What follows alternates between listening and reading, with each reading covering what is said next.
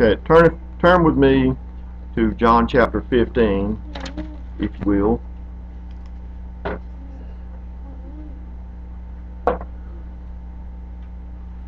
And this morning I've got a message called Pruning Time. Pruning Time. As you might guess, I did a little pruning yesterday, and it made me think. I always work out in the garden and get some time to think and pray and listen to God, and I want you to really think about pruning. Most of you in here have at least some type of garden or something to prune or to tend to, and I want you to think about God's illustration in nature today. John 15, we're going to begin with verse 1. Jesus said, I am the true vine, and my Father is the husbandman. Every branch in me that beareth not fruit, he taketh away, and every branch that beareth fruit, he purgeth it, that it may bring forth more fruit. Now ye are clean through the word which I have spoken unto you. Abide in me, and I in you, as the branch cannot bear fruit of itself, except it abide in the vine. No more can ye, except ye abide in me. As we begin this passage of Scripture, I want you to look carefully at the illustration Jesus gave. I am a true believer that the modern day world largely misses out on the Word of God in its meaning because they're no longer an agrarian society. Because we no longer garden and tend to grow in our own food, we misunderstand the Bible and completely miss its meaning and completely don't grasp it. So I read through this and I thought about what I was doing yesterday. Pruning time is never fun. It's never something I look forward to, and it's hard work. I've got a bandage on the back of my hand from getting cut. It was dangerous because several times I had to get up high in the trees, and when I got through, it didn't look good. I took Angie up this morning and said, well, you just was really at it. Yeah, you just really went at that tree. Sometimes when you get through with pruning, it looks like, wow, I just have no idea what's going to happen here with this tree. You prune it when it's dead. You prune it when it's in the dormant stage, and then when spring comes and everything pops out, then the tree begins to grow. In this instance, it's a vine. It's the grapevine. Jesus said, I am the true vine, and my Father is the husbandman. Now, by him telling you that he's the true vine, it tells me that there can be other vines, other things you cling to, other things you abide in, other things that you become part of, other things that you put your hope in. This is the true vine that you need to be putting your hope in, that you need to be abiding in. You don't need to be in some other vine. You don't need to be part of some other vine. You need to be part of Jesus. Amen? Amen. Jesus is the true vine. So those branches that rub in the wind will make a diseased place on both of those limbs. There's no space there. Sometimes we try to cram too much stuff in our lives, and we try to fill our whole day of 24 hours full of way too much. Yeah. Way too much. It may all be good things. It may be healthy limbs, but they're growing toward each other, and we need to make sure that we prune those things out. Things that are going toward each other.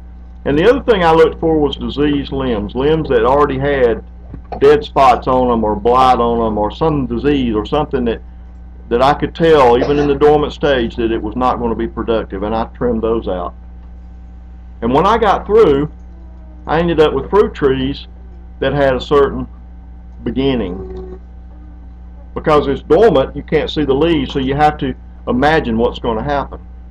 Now your life needs to be that way. You need to even see beyond what you can see now. You need to see beyond the way it is now.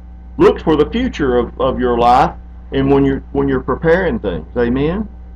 You need to make sure that you are doing things and everything in your power to be fruitful and to prosper the way God said.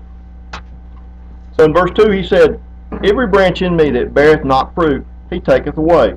So there's a reason that the husbandman does this, and that reason is he wants fruit. Now we have some trees that we grow for shade, right? We're not talking about those. We're talking about the ones that God grows for fruit, and that's us. Right. We're not grown for shade. I know a lot of people that have been shade trees in the church. Amen? That's right. That's all they did was they cast a shadow over something. Right? Mm-hmm. Is that what a shade tree does?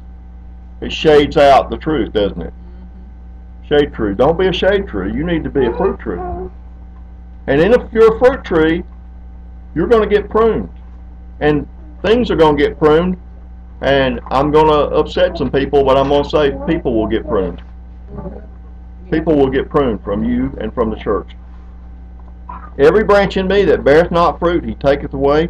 And every branch that beareth fruit, he purgeth it. And that is another way of pruning. That is light pruning. That is trimming. That is caring for. Purgeth it that it may bring forth more fruit. So if you're a branch, if you're abiding in the vine, the true vine, and you're getting a little pruned, hurts a little bit, there's a reason for it. Amen? Amen. Our life is not going to be that we are put here and never suffer at all. Our life is going to be, there's going to be some things happen to us. I've got some other scripture that we're going to look at in just a minute, talk about that. Verse 4, abide in me and I in you, as the branch cannot bear fruit of itself, except it abide in the vine. No more can you abide except you abide in me. You know, it's important that you see, no more can you abide except you abide in me. Those of you who can still remember your BC years, before Christ years, can remember that before you were saved, you were unfruitful. But you probably had some other kind of fruit. Right? You know, there's other kind of fruit that's not good fruit to eat. Can you tell us an example? And can you tell us some kind of fruit that you wouldn't want to eat? Real fruit? Yeah. What kind of fruit of nature? Well, there's holly berries. They're a fruit, Right. but you sure don't want to eat them. Mistletoe berries. Mistletoe berries. A lot of things have berries that you don't eat, right? So that was you as in your BC years, right? Right. And he said, no more can you except you abide in me. Verse 5, I am the vine, you are the branches. He that abideth in me, and I in him, the same bringeth forth much fruit, for without me you can do nothing. If a man abide not in me, he is cast forth as a branch, and is withered, and men gather them, and cast them into the fire, and they are burned. If ye abide in me, and my words abide in you, you shall ask what you will, and it shall be done unto you. Now I can read that entire passage to a lot of people, and all they hear is, you can ask what you will, and it shall be done. You're laughing because you know it's true.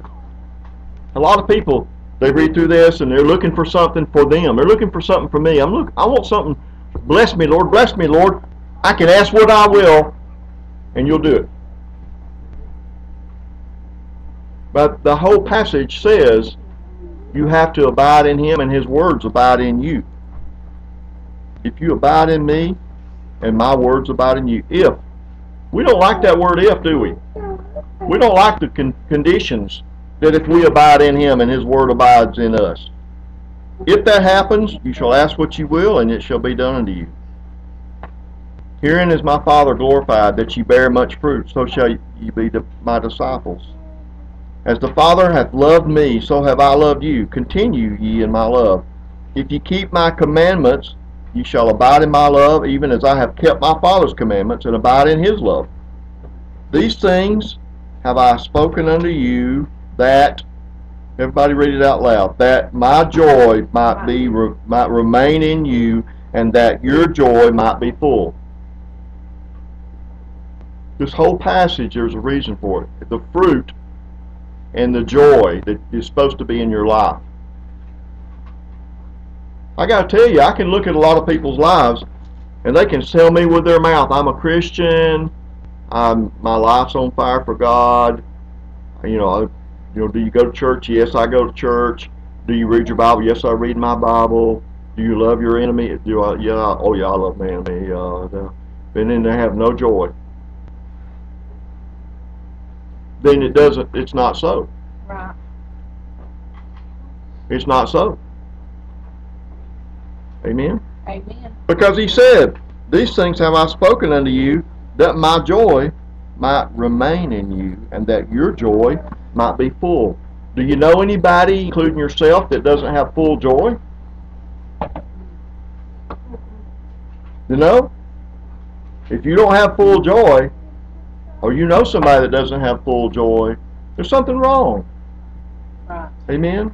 That's right. If we planted an entire vineyard, if we decided to grow grapes and processed raisins, let's say we was going to be the Shepherd's Hill Raisin Farm. That sounds good, doesn't it? Shepherd's Hill like raisins. That's right. We're going to grow raisins. We're going to grow a crop on the vine, and we planted row after row of vines. We put all the trellises up it takes to get vines up off the ground. We went through, and at the end of the year we had one grape.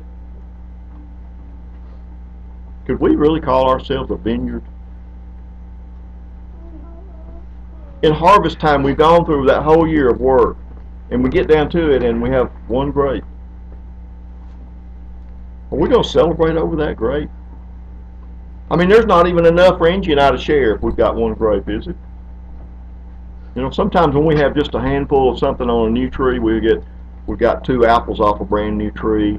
She gets one and I get one, and we try it together. That's our thing we do. It's our first whatever kind of fruit off of that tree, and we share it. We couldn't share one grape, but we wouldn't rejoice over that. You got no reason to rejoice if you haven't been abiding in the vine, if you haven't been fruitful.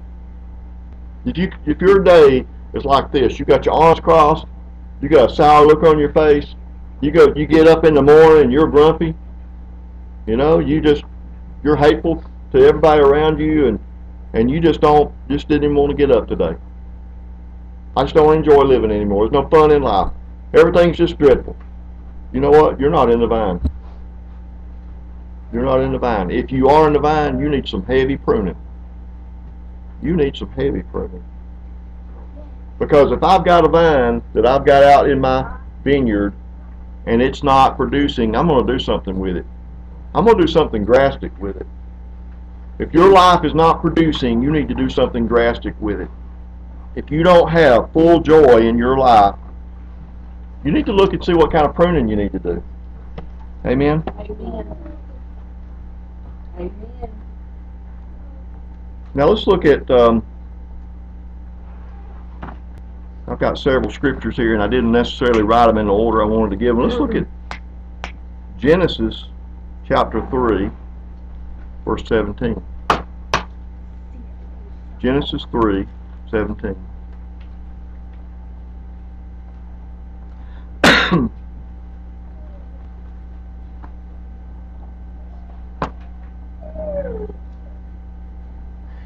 And unto Adam he said, because thou hast hearkened unto the voice of thy wife, and hast eaten of the tree, of which I commanded thee, saying, thou shalt not eat of it, cursed is the ground for thy sake. In sorrow shalt thou eat of it all the days of thy life. Thorns also and thistles shall it bring forth to thee, and thou shalt eat the herb of the field. In the sweat of thy face shalt thou eat bread, till thou return unto the ground. For out of it wast thou taken, for dust thou art, and to dust thou shalt return. Now I want you to read through the curse of man here and see that the curse is for a reason, and it is for man's good and for man's salvation. When you read that, you miss one small thing, and that is, cursed is the ground for thy sake. That the curse came, when Adam and Eve sinned, the curse came on both of them for their sake, or for their hope, or for their salvation. Amen? Now, after this day, Adam had to do some heavy gardening. He had to get in and do things he had never done before. He had to, by the sweat of his brow, he had to fight thorns and thistles, and I probably got cut from some of that yesterday. He had to work and do things that he had never had to do before. Now we have to get out and work in life. We have to work hard to make ends meet sometimes, and sometimes we just grumble. We missed the last lesson because we're just being grumpy about it. Yeah. I don't know why I couldn't have been born rich instead of good looking. You know? We're like that. We just get up and we just grumble about everything instead of saying, you know what? This is hard, but that's good. This work is hard, but it's good. There's a reason that work is hard. There's a lesson. You know, when I was going through school, I washed pots and pans, and I used to have terrible backaches when I'd come home because I was bent over in the sink, you know, washing 2-foot tall pots, the industrial size pots, and scraping down in there, and it might take 30 minutes to get a pot scrubbed out and get it clean. I mean, it was just back-breaking work, and I made minimum wage. And you know what? That was a lesson. Go to school, Paul. Finish school, Paul. That was my lesson. Yeah. I can look back on that and say, you know what? It was worth it. It made me endure and get past that. And when you're gardening, you learn those kind of things. You learn, you know, well, I made a mistake here. I did things the hard way. I did things that were unproductive. Well, we're not going to do that again. You know? I got up and I argued with my wife. I got up and, you know, was ornery all day long. Went to work, found out she had cried all day long because I left her ornery. Came home that afternoon, said, "Where's my supper, woman?" And I learned. I learned a lesson. You know, our life's lessons are for a reason, and until we get it, we'll have to do it again. That's right. I remember a young Navy recruit who went into boot camp and told me that he got in and decided halfway through boot camp that he really didn't want to do this, and then he just kept trying to do everything to get kicked out, and finally his commanding officer came in and said, I know what you're doing, and it doesn't matter, you're signed up for 5 years, and it doesn't matter if you do this boot camp for 5 years, you're mine. When you get through with this 9 weeks or whatever it was, then and you don't pass, you get to do it again. Have you ever felt like God was doing you that way, that just over and over again you had to go through the same, why do I have to go, why am I never got any money? Why am I always at odds with my wife? Why is I, you know, why am I having to go through this? Why can I never seem to get well? Amen? Why can my life never get beyond this? Why can my marriage never be beyond this? Why can I never progress at work? Why can't this happen? Maybe some pruning needs to take place. You may have way too much in your life, as I talked about, made too many limbs. They don't produce when you've got way too many limbs. Amen? You need some airflow. You need some sunlight coming in. You may have some diseased limbs that need to be pruned out. I mean, there's all kind of reasons. And another reason, I don't think I've even mentioned this, is new growth. A lot of things only bear on new growth. Did you know that? Have you had any new growth in your life lately? Have you had anything new lately in your life? I look at pictures of these mega churches. I mean, it's like 10,000 people. If you looked at it from a distance, it's like you could see little dots for heads. And all I can see is they need to be pruned. Amen. Amen. You know, we've been lied to by the devil to think that if we get lots of people and fill the pews and pack it to the walls, that's a good thing. Amen? You want to make sure that your vine is not packed to the walls. It's not hanging to the ground with limbs. Amen? You need to make sure there's some pruning going on. So Adam had a life's lesson, and we all have that same lesson because the ground is still cursed for our sake. The man has rapidly try to get away from that agrarian thought, an agrarian society where we actually grow our own food, where we actually do things instead of going down and just get it in a can where it grew naturally, which a lot of people believe that, you know. You need to go down and get meat where it comes from naturally in the grocery. I've heard people say that. Amen. That's right. Let's look at Romans chapter 11. Romans 11 and verse 17.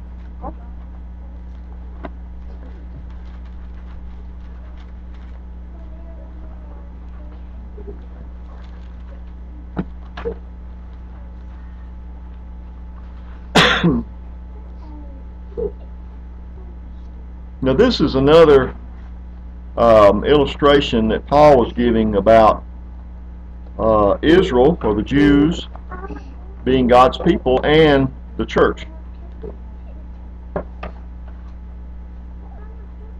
In verse 17 he says, "And if some of the branches were broken off, and thou, being a wild olive tree, were grafted in among them, and with them partakest of the root and fatness of the olive tree, boast not against the branches, but if thou boast, thou bearest not the root, but the root thee.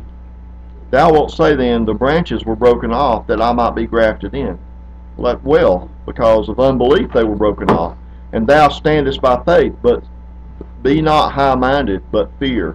For if God spared not the natural branches, take heed lest he also spare not thee." He was talking about Israel and how Israel was pruned off. Amen? Amen. Israel was pruned off because of unbelief, and we as the church was grafted into the true vine. And here his illustration is the olive tree, which is a symbol of Israel. So we became God's people also. And I say also because Israel will be saved. Amen? And he said, don't boast about those branches laying on the ground. You get this mental image. You're grafted in. You are what he calls a wild olive tree. Grafted in. So you were a wild olive tree. And you were grafted into the true vine. Amen? And as you was grafted in, you became part of that life. Now, I don't know if you've ever seen something being grafted, but there's a cutting that takes place. You take a cutting of something, you take a small wedge, you make a wedge cut in the natural tree or vine that you're grafting it in, you bandage that up, and it looks like nothing would take place. I'm always amazed at what Angie can get to grow. Sometimes she just literally breaks off something, sticks it in moist dirt, and that's it. Some things root and graft that easy, and some things don't. And when you graft something in, you make a small cut in the trunk and the side, and you put it in there, and then you mechanically get it where it won't fall out. You get it where it'll hold in the wind, and miraculously, and I say that because it will grow in there. Miraculously. That's how you were. You were not part of the original. You were grafted in. And he said, don't be boasting about those on the ground. Well, that's Israel. You need to remember that Israel's still God's people. Amen? Verse 22, "Behold, therefore, the goodness and severity of God. On them which fell, severity, but toward thee goodness, if thou continue in his goodness. Otherwise thou also shalt be cut off." Some people will say, well, does that mean that you can lose your salvation? Well, you need to read that and just think about it. I'm not going to tell you what that means. "And they also, if they abide not still in unbelief, shall be grafted in. For God is able to graft them in again." Again. I got the word again circled. I got it circled because Israel shall be grafted in again. You know, when something is cut off, when I was pruning yesterday, I cut some branches off. At the end of the day, I gathered them up and I put them in a pile. But those branches were still pliable. They still had life in them. They were still green. And had I taken one of those and trimmed it off flush at the end and cut a notch in the trunk and stuck it back in and taped it up where it wouldn't fall out, that thing would grow again. Yes. That's what's going to happen with Israel. Yes. Grafted in again. Verse 24, for if thou wert cut off out of the olive tree, which is wild by nature, and wert grafted contrary to nature into a good olive tree, how much more shall these, which be the natural branches, be grafted into their own olive tree? So they are the natural, or they are the original people of God, if you will, and they will be grafted in again. You can be cut out, but you could also be grafted in again. Now I want to use that illustration to show you some other things in Scripture. Looking at my time, if you'll go with me to 2 Thessalonians 3:6. 2 Thessalonians 3:6.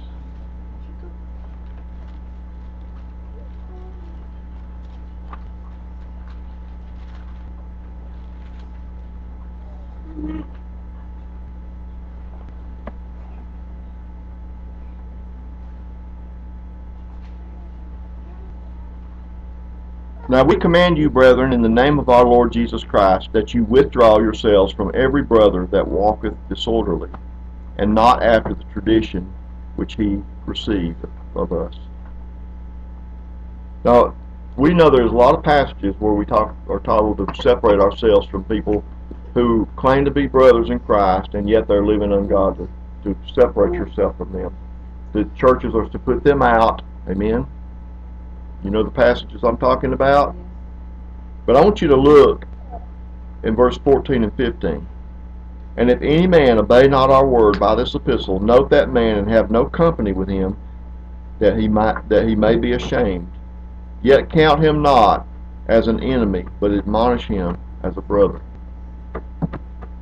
When someone is separated from you, that does not mean that they're cut off and there's never any hope for them. That's right. And that does not mean there's never supposed to be any reconciliation. Right. Amen? Some of the things that you've had to cut out of your life because of unrighteousness may come around to be righteousness, just like Israel. Right. Get that picture? Israel will turn. Some of the things or some of the people in your life may turn. Some of the things you put out with the past may turn. And you may come back and say, that thing is now of God. Right. Amen? It could be that maybe you were not ready to receive it. Right. May not be them, it may be you. Amen? So I just wanted to tell you that as you read through and look at this pruning, you need to understand that some things that you may have given up on may come back to God. Some people that you may have given up on may come back to God. Amen? Because He is a merciful God. Let's look at 1 Corinthians 3:13.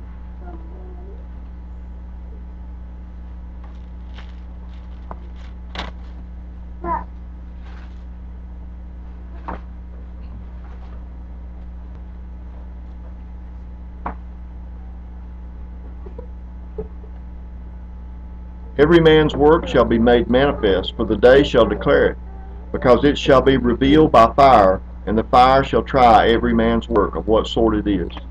If any man's work abide which he hath built thereupon, he shall receive a reward.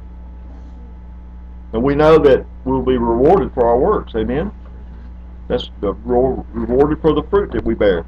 Look in verse 15. If any man's work shall be burned, he shall suffer loss, but he himself shall be saved, yet so as by fire. So we know that there will be some who will have things pruned out of them, and we may in this life think they don't have a chance, but they may at the end get to heaven. They may have very little fruit. Amen? But because of God's love and His mercy, He is the judge. So you need to stop writing people off. You're not the judge. You need to make sure that you look at your life and prune things out of your life and out of your walk that are going to hinder you and keep you from being fruitful and productive. Amen?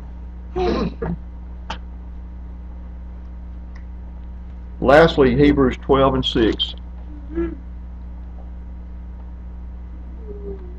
Hebrews 12:6.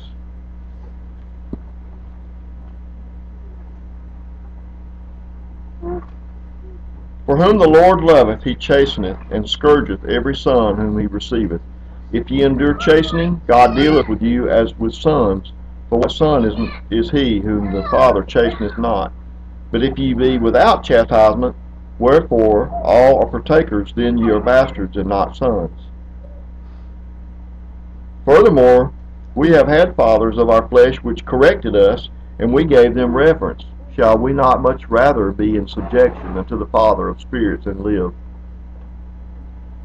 For they verily for a few days chastened us after their own pleasure, but he for our profit, that we might be partakers of his holiness. Now no chastening for the present seemeth to be joyous, but grievous. Nevertheless afterward it yieldeth the peaceable fruit of righteousness unto them which are exercised thereby. So this passage is talking about if you are a true son or daughter of God, you're going to be corrected, you're going to be chastened, you're going to be spanked. And if you are a good parent, you will spank your children. That's a good opportunity for you to say something, parents. Amen. Amen. If you are a good parent and you love your children, you will correct them in whatever means you have to. Amen. I'm not talking about abuse. I'm talking about correct them and make sure they still know that you love them. Do not beat your child and walk away mad. If you spank your child, do it with moderation and then hug them and tell them you love them. Okay? I see people that go off, they believe because they're a parent they have the right to get mad, they blow up and they really hurt their child and the child is crying. He hasn't learned anything. All he knows is mom or dad's mad at me. They need to understand why that they're being spanked. And they need to understand that you love them. When God is correcting you, when you're being pruned, when you're being chastened, when he's cutting things out of your life, you say that's gone. That's gone forever. Well, you know what?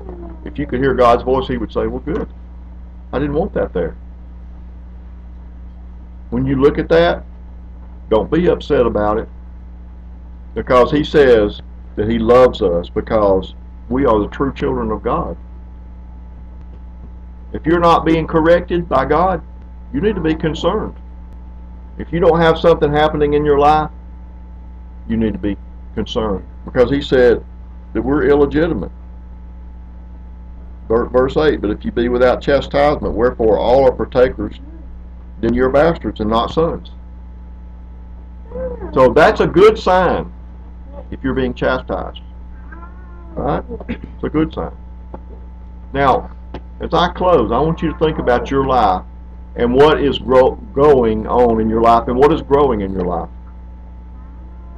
Are you the possessor of a life that is fruitful, that is pruned, that is in order, that is beneficial to those around you? Or are you the possessor of a life that is an overgrown mess? Would you say you're an overgrown mess, or would you say you are a fruit tree that has great potential to bear fruit? You can either fit in one of those two categories. If you are an overgrown mess, there needs to be some pruning take place. It could be that you've got way too much going on in your life. It could mean that you've got some diseased parts. It could mean that you've got unproductive things in your life. You know, there's an opportunity to spend 24 hours in a day, and you've got to sleep some, but you have 2/3 of your day that you've got to do with. Now, I know some of you are in school right now, and I know your life is pretty full, but a day is coming when it won't be that way. And we have to be careful when we have too much time on our hands. I don't know how many people's lives I've seen destroyed because they got way too much time on their hands. They got into sin. They had way too much time, sometimes too much money, way too much going on in their lives, and God pruned them. Eternity is the goal, not this life. Amen? Eternity is the goal. Let's not forget that. Let's pray. Father, we come before you today, giving you full control as we are branches in the true vine of Christ. We give you full control, Lord, over us. We ask for forgiveness for our sins. We ask, Lord, that you would help us. If we have things in our life that need to be pruned out, we give them over to you, Lord, that you would take care of them. Father, if we are not growing in a fruitful manner today, I pray, Lord, that you would help us. Do whatever it takes to us to make us fruitful for you, that our joy might be full, Lord. If our joy is not full today, Lord, remind us that it's not your fault, but it's us. In Jesus' name I pray. Amen.